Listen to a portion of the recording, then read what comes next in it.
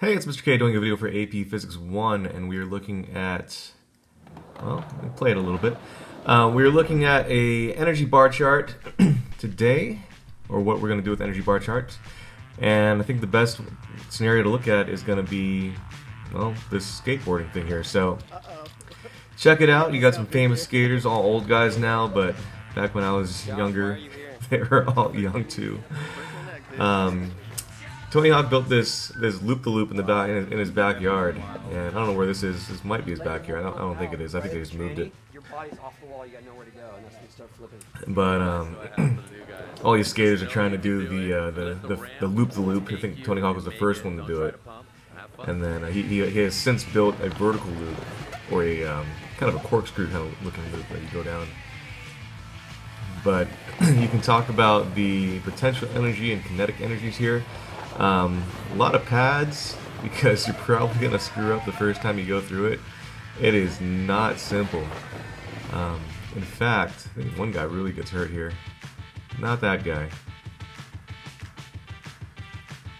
It was like a young kid. Ooh. Yes. Ooh. Call the green line. Anyway, I think this is this little kid here.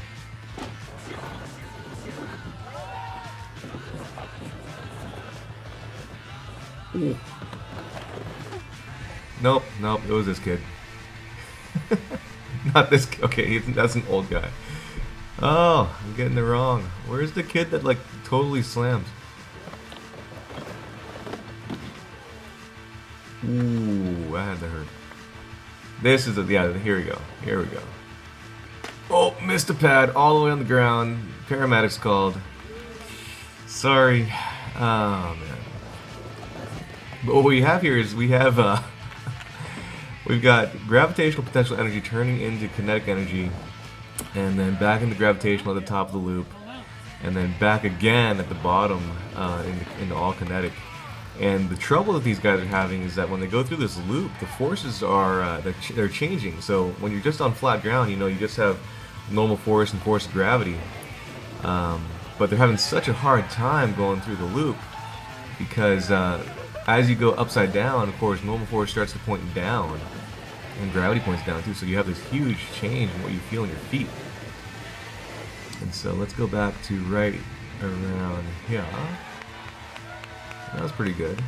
Let me go back to, and this is for my reference, about 220. And so if we go back to 220 and you go around, then what you should notice is that as you go up and around, you do change from gravitation or from kinetic energy to gravitational potential and back again. And we can do an energy bar chart. It's one of the ways to visualize this. So I think this is cool. I couldn't do it because I was never a skater like that. I was a rollerblader. But anyway, let me pause this video and then we will take a look at energy bar charts. Alright, so we went through and we looked at the video with the skaters going through the loop-the-loop, and we can totally do an energy bar chart with that. What that is we're just going to pick a certain moment in time and talk about the energies that are involved, and then the bar chart is going to just show us visually what the energies are. So it's a pretty simple process. Set up your energy bar chart. Here we're going to talk about the energy amount. That's the height of it. Down here is going to be the types. And of course, we would pick a certain situation. So if we said that we have this initial hill, we came around, we go around like this. If we picked a certain point, let's say like right here, let's call this point 1. And then let's call this point 2 up at the top of this loop-the-loop. What we would say at point 1 was that, you know, all of our energy from the beginning was, you know, it was potential energy due to gravity. Down at the bottom, we would say that it's kinetic energy down here. Up here, we would say that it's both potential energy due to gravity and kinetic energy. Now, there's one more thing that we need to think about, because this is a real-life scenario that we were looking at. We lose energy due to friction. You know, friction, bit of sound is created, so we're losing energy constantly as these guys are going through this loop-to-loop.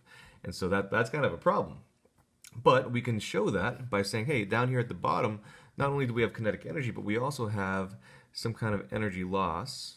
And this is energy loss due to friction, due to heat, due to sound, due to deformation, whatever else. Over here, we're also going to have some energy loss. And presumably, it would be a bit more, because as we have this skater going through this loop-to-loop, we're going to lose more and more energy. Now, at the very end, we're going to have this kinetic energy again. But you better bet that the kinetic energy at the very end, let's call it 0.3, is less than the kinetic energy at 0.1, because we're constantly losing energy. And the energy at 0.3 would be the kinetic energy and this energy loss kind of scenario here. So if we were to do an energy bar chart for the 0.1, what I would say is that, all right, at 0.1 we would have, let's say that we had a maximum of 10 centimeters for our total energy here. But at 0.1, let's say we went through, and by the bottom of this hill, we only got about 9 centimeters worth for our kinetic energy value. Okay, and then the question would be, well, conservation of energy says the energy needs to go somewhere, right? And so we would also include just a little bit next to it of this energy loss. And that would be the energy bar chart for 0.1.